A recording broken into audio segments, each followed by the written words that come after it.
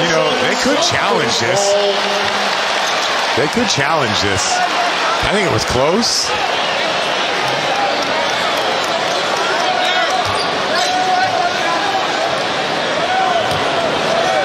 Nope. No, I guess not. To give the Celtics a lot of credit.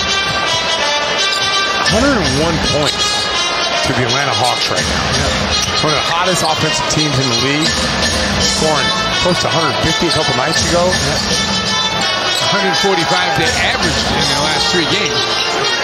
So the Celtics hold 41 points below their average. Good hustle by Hauser. I'll put him away.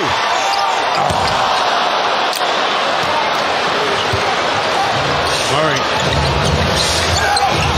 He goes to basket, gets an easy 2. Murray.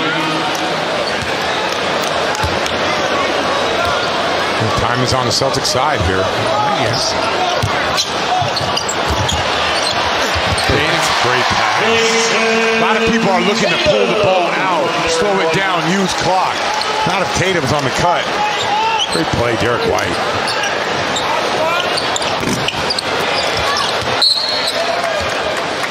Out of bounds, Atlanta ball. Big Hawk ball here. Coming right up after the game, Eddie, Scal, all will have post-game live presented by New England Ford dealers. There's Forsberg's going to be in there too somewhere. There's room at the table. The Celtics have called timeout.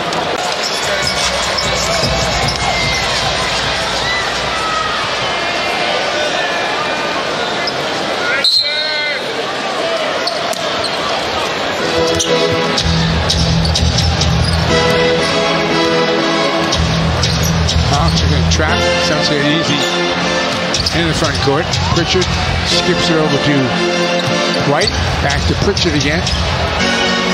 Down to 8 on the shot clock.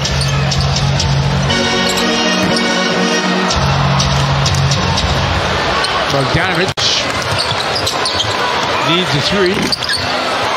Not there anymore. And that's going to do it. Celtics, a convincing 10-point win here tonight. Again, the team that came in red hot, a lot of motivation as the Celtics had knocked them out of the playoffs last year. But Boston prevailing. Bogdanovich out there shaking hands, but he's alone. And now some of the other players will come around. Al Horford was excellent tonight. 15 rebounds, 3 assists. Saw that block late in the game.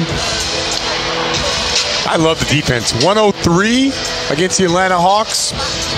That's what you get back on track.